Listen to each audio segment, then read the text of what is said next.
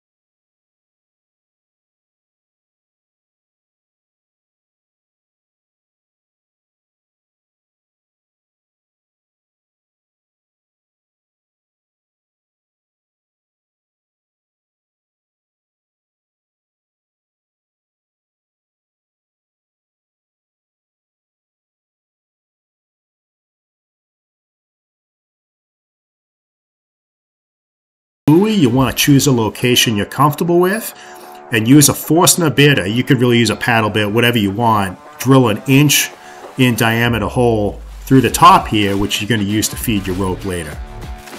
Now comes my least favorite part of this project, which is painting. I just don't like to paint, but you're going to paint this. Whatever color you choose here is going to be your base. So when you sand off the paint, in the sanding stage, you're going to sand down to this layer. So I chose white, and it's fine. You can choose whatever colors you want to go on top of this. I just use painter's tape to mark out, where you're going to want your stripes and your designs. I chose yellow and green. I don't even know why, really. I should have chose colors for the Patriots. I don't know. So just choose whatever you want.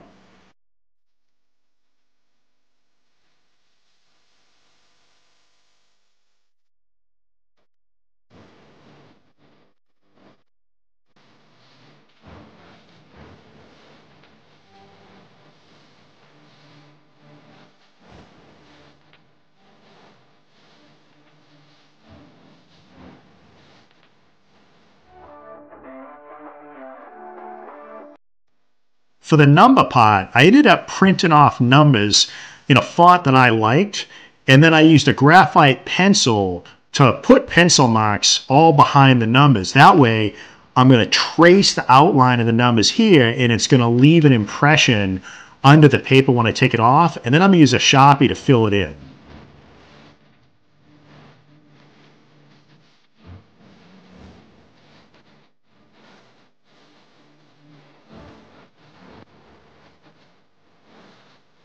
Now is the fun part. Just sand until you get the desired finish that you like.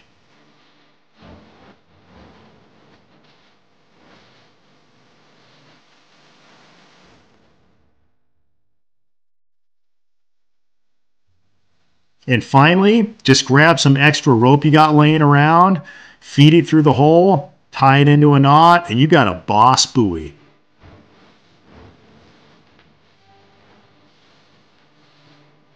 This buoy came out wicked pisser. If you like this video, please give me a thumbs up and subscribe.